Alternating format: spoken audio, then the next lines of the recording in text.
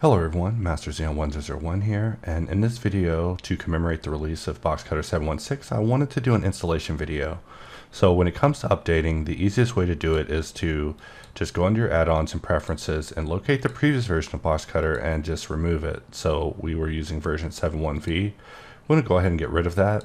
And under installation, we can go and locate our download, which in my case is going to be under tools, and we can go ahead and install boxcutter. And once we enable the add-on, we should be good to go. However, hovering over the tooltip shows that the previous boxcutter settings have still taken hold.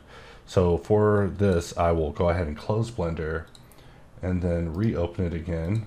I'm using the Steam version for this since I like to keep my 2.83 pretty pure.